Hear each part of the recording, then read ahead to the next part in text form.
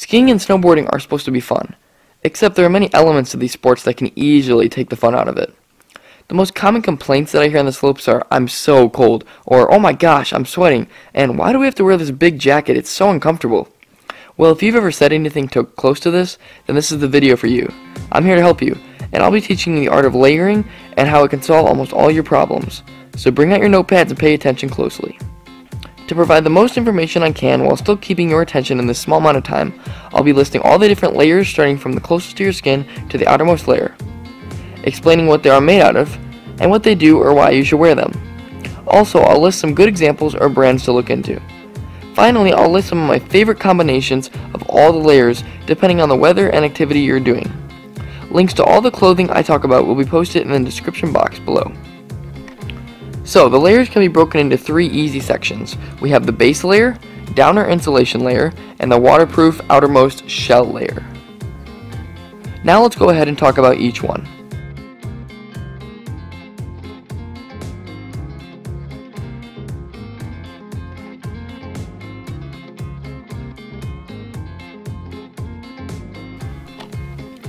Base layers will be flexible, tightly fit shirts, quarter zips, long underwear, and sport-specific socks. These layers are usually made out of merino wool or synthetic fabrics. Cotton is a big no-no when it comes to base layers, as it soaks up moisture, making you even colder and very uncomfortable. The whole point of this layer is to keep moisture away from the skin, keeping you comfortable as well as allowing for your warm layers to do their job. Base layers also come in different thicknesses. The thinner ones will wick moisture, but may be a bit cooler. The thicker ones also wick moisture, but will be a bit warmer. Picking between the two will be talked about in a bit. Now on to some of my favorite base layers. First up is the Under Armour Cold Gear Infrared Lightweight t-shirt. I can suggest this one because I've been wearing it literally like as long as I can remember. And also, anything that says Cold Gear from Under Armour is super good for cold weather, so look for that tag Cold Gear and you're all set to go. Next, we've got two Patagonias. The first one is a quarter zip. This can be worn without a shirt underneath it, but I prefer to put like a light Dri-fit t-shirt underneath it just for it being comfortable. And this is going to keep you a little bit warmer than the Under Armour, just because it's going to be a little bit thicker, but it's still got really great performance. And then the second one is long underwear. Some people just wear pajamas underneath their snow pants, but I love wearing long underwear. It's basically like really warm leggings, so it creates a lot of flexibility and doesn't take any range of action away, but it also keeps you super warm. Second is your insulation layer. This is sometimes optional and sits against your base layer. Insulation layers are worn simply to keep you warm. They are often made out of or filled with natural fibers such as goose down or wool. Main priorities when shopping for this layer is weight, warmth, and packability.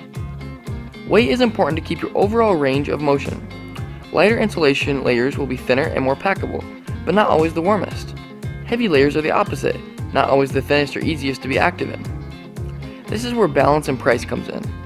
To decide this, you will first want to figure out what type of activity you're doing. More activity is going to require a lighter, thinner, and less warm layer. Warmth won't be a compromise though, because you'll be generating your own heat through your activity. If you are doing less activity, you'll be looking at exactly the opposite, a heavier and thicker layer to keep the small amount of heat you are generating in. Then finally, you have your in-between layer, which can get pricey. The ideal down layer will be warm enough to keep you warm in lesser activity, so like resting or sitting on the chairlift. But it'll also be light enough and thin enough to allow you to do activities such as hiking up the mountain or skiing back down it. Some of my favorite of these layers are the Helly Hansen Vergless Hybrid Insulator. It is very warm, but it's also very light and packable. Definitely would recommend it. Patagonia and North Face also make great ones. My sister wears the North Face and my dad wears the Patagonia. They both love them. The third and outermost layer is the shell. This zips up over your other two layers. The purpose of a shell layer is to keep you dry and deflect the rain while still being breathable. The base layer and insulation layer will not keep snow, rain, or wind getting to your skin. So to fix this, you will need a shell. These are very thin, but will be made out of a more durable and scratchy texture. The best shells will have a fully waterproof build called a hard shell. Soft shells will not be waterproof, so watch out for that. And also highly breathable, allowing for your excess heat to be filtered out of your coat. My favorite shell right now is the Patagonia Untracked jacket. This is the one I wear, and I can say it's got great storage. They fix any holes for you. Patagonia is a very reliable brand when it comes to that. And also, it's got the best Gore-Tex it is, so it's going to be super breathable but also fully waterproof. Also, you can get them used, which is what I did, for over half the price. Also, when looking for shells, a big thing to look out for is the title Gore-Tex or Event. These are going to offer the best performance. Again, like I said, the most breathability, but also the best waterproof performance. Gore-Tex can be very expensive, but from what I've seen it's highly worth it. Being able to have a breathable jacket so that you're not overheating under your jackets while still being fully waterproof and not having to worry about moisture getting to you is a great luxury to have. Now, with all that said, I'd like to put together some complete outfits for a hot day and a cold day that I myself would wear on the slopes. I am a snowboarder, but I do not believe this should differ much from a skier's outfit. So here we go.